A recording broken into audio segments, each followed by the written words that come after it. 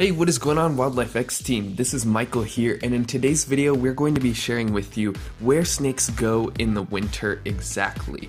Snakes are seen just about everywhere from spring through October, and then they kind of disappear. A lot of people assume that they hibernate, but that's not always true. Snakes are more reactive to consistently cold weather rather than a change of seasons.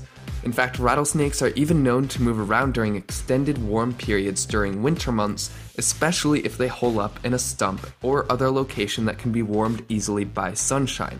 However, snakes do not actually hibernate. Rather, they become less active during cold weather. This is a process called brumation. Brumation is an extreme slowing down of their metabolism. The snake is still awake, but just very lethargic, so you don't see them moving around. In the fall, snakes move back to the previous year's den usually. However, if it gets cold very quickly, then they may die unless they're able to find a suitable secondary den. They usually do not stay long at the den entrance, but quickly get inside and hurry into the long winter sleep. Several snakes can be found in one den. Usually there are around 10 to 20, however, as high as a number as 50 or even 100 have been found in one cave, all cuddled together in order to keep each other warm. A group site is called a hibernaculum. This is again when there are several snakes in one den rather than just one snake or a couple hanging out. Before the process of brumation, snakes will increase their intake of food if they can. Not all snakes will survive the brumation process. A very skinny snake, for example, will not survive.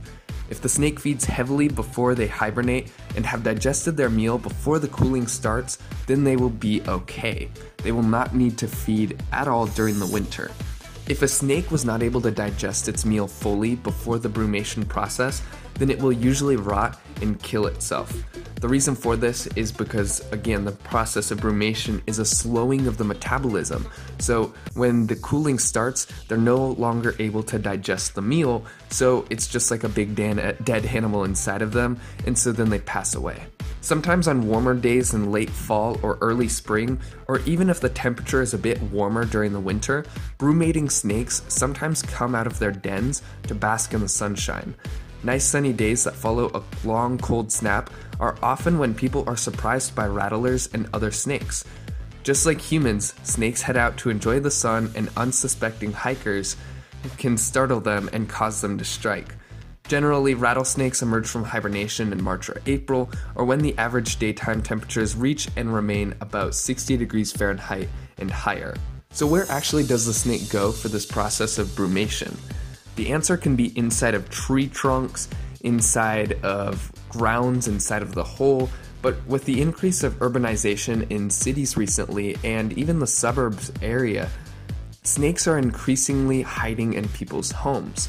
Some areas that a snake might try to hide in inside of your home is the attic, basement, HVAC system, inside cabinets, behind dressers, under bed frames, underneath the couch, and basically anywhere dark and damp. Oftentimes, people's homes are the perfect location for snakes to sneak into.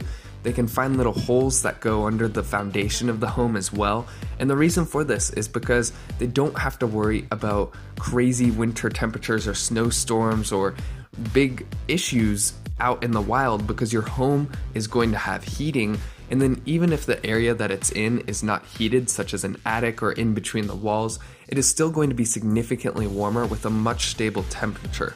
If you think that you might have a snake or other wildlife issue, make sure to give us a call at 855-WILDLIFE, and we'll be happy to help you out with some advice, and we can also remove the snakes or other wildlife animals and restore any damage that they may have caused, and then finally prevent it from happening in the future. Thank you so much for watching this video. If you enjoyed, make sure to leave a thumbs up, comment what you think in the comment section below, and if you're new, hit the subscribe button for more amazing wildlife related videos. Thanks for watching, and we'll see you next time. They're out there looking for a home, and they've found one. Yours. They want that cozy place in your attic or under your foundation. Give them enough time, and you'll be paying big bucks to fix their damage. Wildlife X Team specializes in removal and prevention of wildlife infestation, responsibly and professionally. Wildlife X Team has earned the top-rated award from Home Advisors because they're experts at what they do. Just one call, and they're gone. 855-WILDLIFE or wildlifexteam.com.